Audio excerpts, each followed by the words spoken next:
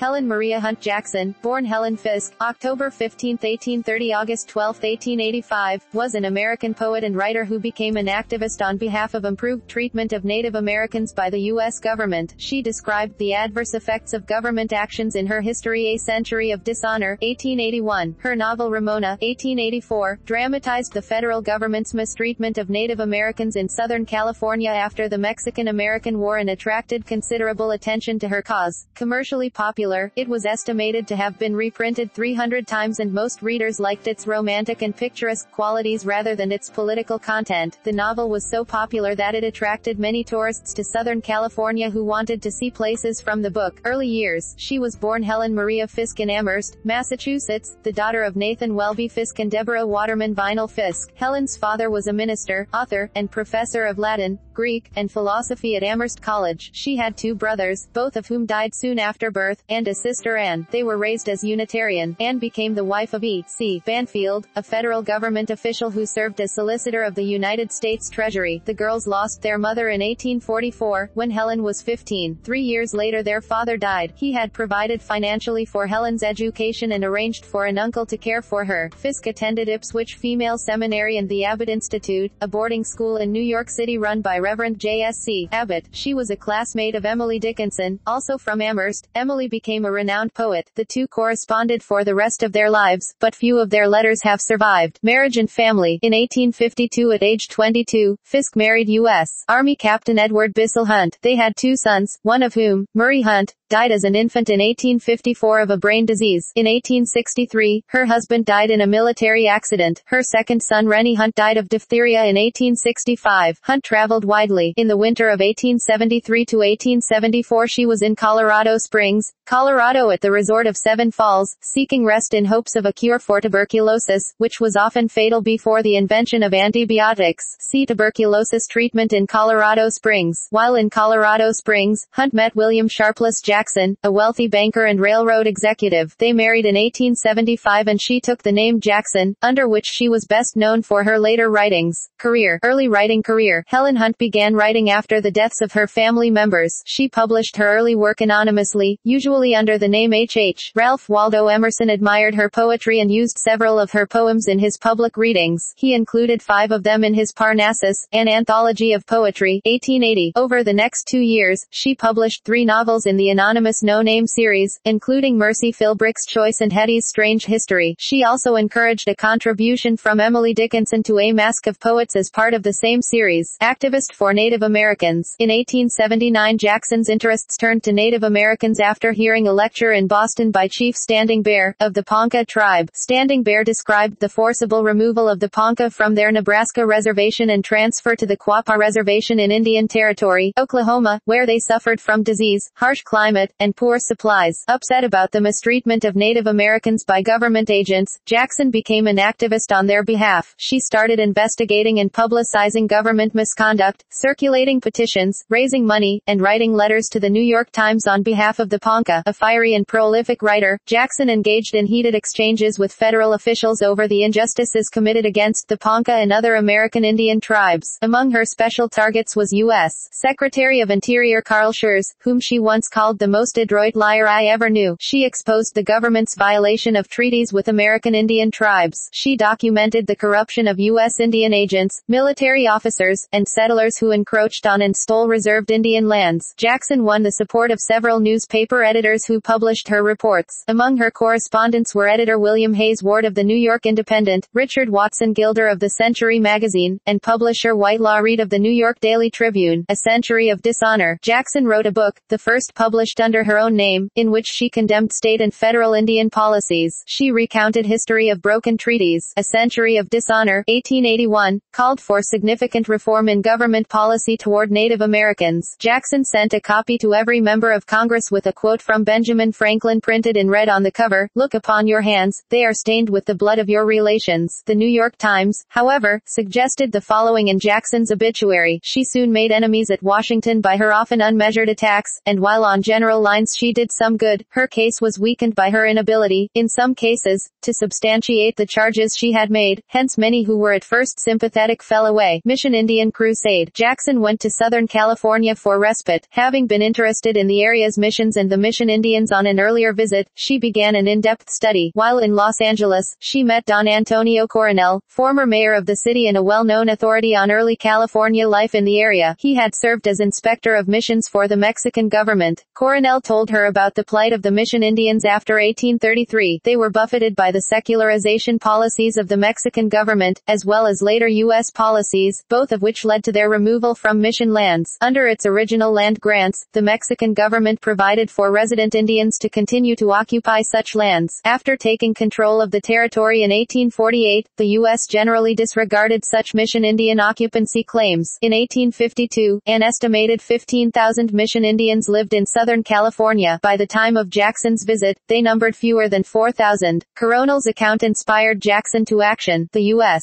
Commissioner of Indian Affairs, Hiram Price, recommended her appointment as an Interior Department agent. Jackson's assignment was to visit the mission Indians, ascertain the location and condition of various bands, and determine what lands, if any, should be purchased for their use. With the help of the U.S. Indian agent Abbott Kinney, Jackson traveled throughout Southern California and documented conditions. At one point, she hired a law firm to protect the rights of a family of Saboba Indians facing dispossession from their land at the foot of the San Jacinto Mountains. In 1883, Jackson completed her 56-page report. It recommended extensive government relief for the mission Indians, including the purchase of new lands for reservations and the establishment of more Indian schools. A bill embodying her recommendations passed the U.S. Senate but died in the House of Representatives. Jackson decided to write a novel to reach a wider audience. When she wrote Coronel asking for details about early California and any romantic incidents he could remember, she explained her purpose: "I am going to write a novel, in which will be set forth some Indian experiences in a way to move people's hearts. People will read a novel when they will not read serious books." She was inspired by her friend Harriet Beecher Stowe's Uncle Tom's Cabin, 1852. "If I could write a story that would do for the Indian 100th part what Uncle Tom's Cabin did for the Negro, I would be thankful the rest of my life," she wrote. Later writing career. Although Jackson started an outline in California, she began writing the novel in December 1883 in her New York hotel room, and completed it in about 3 months. Originally titled In the Name of the Law, it was published as Ramona, 1884, the name of the main character. It featured Ramona, an orphan girl who was half Indian and half Scots, raised in Spanish California society, her Indian husband Alessandro, and their struggles for land of their own. The characters were based on people known by Jackson and incidents which she had encountered. The book achieved rapid success among a broad swath of the public. Its romantic story contributed to the growth of tourism to Southern California, as people wanted to see places described in the novel. After she married William Sharpless Jackson in Colorado Springs in 1875, she took his name and is known in her writing by Helen Hunt Jackson. One of her most popular poems is Cheyenne Mountain, about the mountain in Colorado Springs. Encouraged by the popularity of her book, Jackson planned to write a children's story about Indian issues, but did not live to complete it. Her last letter was written to President Grover Cleveland and she said, "From my deathbed I send you message of heartfelt thanks for what you have already done for the Indians. I ask you to read my Century of Dishonor. I am dying happier for the belief I have that it is your hand that is destined to strike the first steady blow toward lifting this burden of infamy from our country and righting the wrongs of the Indian race." Death and burial. Jackson died of stomach cancer in 1885 in San Francisco, California. Her husband arranged for her burial on a 1-acre plot near Seven Falls at Inspiration Point overlooking Colorado Springs, Colorado. Her remains were later moved to Evergreen Cemetery in Colorado Springs. At the time of her death, her estate was valued at $12,642. Critical response and legacy. Jackson's A Century of Dishonor remains in print, as does a collection of her poetry. A New York Times reviewer said of Ramona that by one estimate, the book has been reprinted 300 times. 1 year after Jackson's death, the North American Review described Ramona as unquestionably the best novel yet produced by an American woman and named it, along with Uncle Tom's Cabin, as the two most ethical novels of the 19th century. 60 years after its publication, 600,000 copies had been sold. There have been over 300 reissues to date and the book has never been out of print. The novel has been adapted for other genres, including 4 films, the last in Spanish, stage, and television productions. Valerie Scherer Mathis assessed the writer and her work. Ramona Ramona may not have been another Uncle Tom's Cabin, but it served, along with Jackson's writings on the Mission Indians of California, as a catalyst for other reformers. Helen Hunt Jackson cared deeply for the Indians of California. She cared enough to undermine her health while devoting the last few years of her life to bettering their lives. Her enduring writings, therefore, provided a legacy to other reformers, who cherished her work enough to carry on her struggle and at least try to improve the lives of America's first inhabitants. Her friend Emily Dickinson once described Jackson's literary limitations: "She has the facts but not the phosphorescence." In a review of a film version, a journalist wrote about the novel, describing it as the long and lugubrious romance by Helen Hunt Jackson, over which America wept unnumbered gallons in the 80s and 90s, and complained of the long, uneventful stretches of the novel. In reviewing the history of her publisher,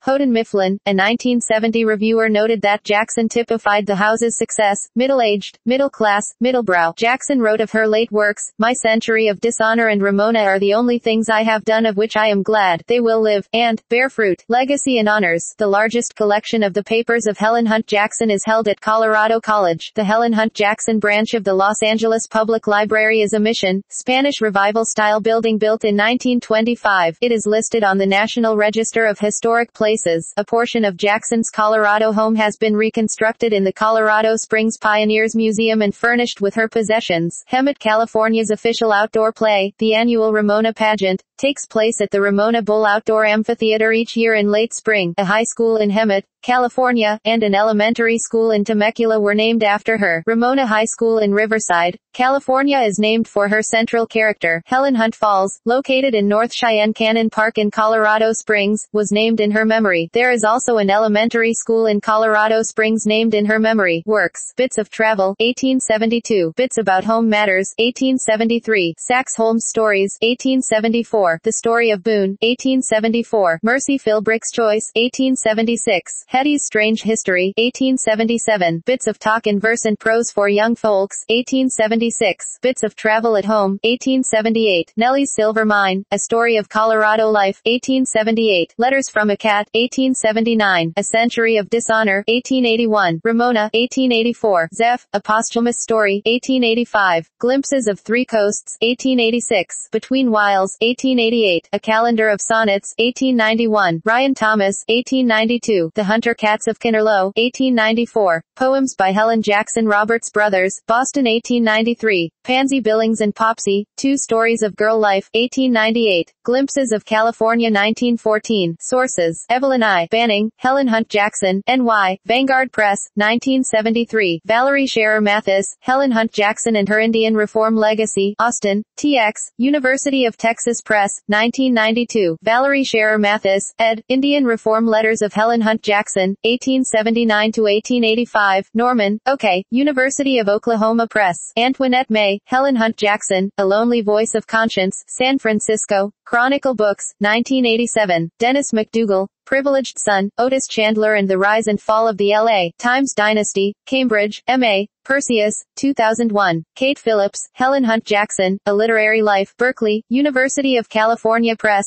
2003. Ruth Webb Odell, Helen Hunt Jackson, N.Y., Appleton Century, 1939. Kevin Starr, Inventing the Dream, California Through the Progressive Era, N.Y., Oxford University Press, 1985. Mark I. West, ed., Helen Hunt Jackson, Selected Colorado Writings, Filter Press, 2002.